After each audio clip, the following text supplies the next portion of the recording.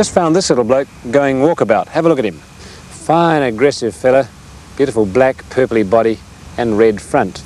And very aggressive by nature. Probably has to be if it spends a lot of time wandering around, which this does. It's the mouse spider.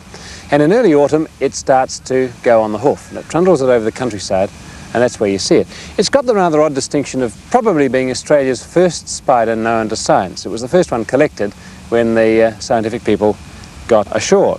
And I say he advisedly because this one is the male.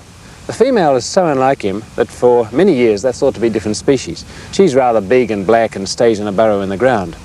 No one knows a lot about this character, although I've kept them and they do dig a burrow, but why they go wandering around in autumn is not really known. They're probably looking for the female and looking for mate. They do it just after the early rains. Well, I'm using a stick because you ought to do that with any spider. You shouldn't really touch them, but also because it's one of Australia's primitive spiders. And to that group belong things like the trapdoor, the mouse spider and the funnel web. All dangerous or very dangerous creatures, or at least nasty if they bite you. And the primitive spiders differ from the non-primitive in several ways, but one of the most obvious ones is fangs. See, ordinary spiders have fangs like this.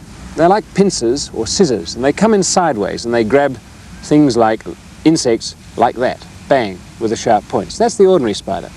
The primitive one, though, has fangs that can move in and out, but they strike downwards.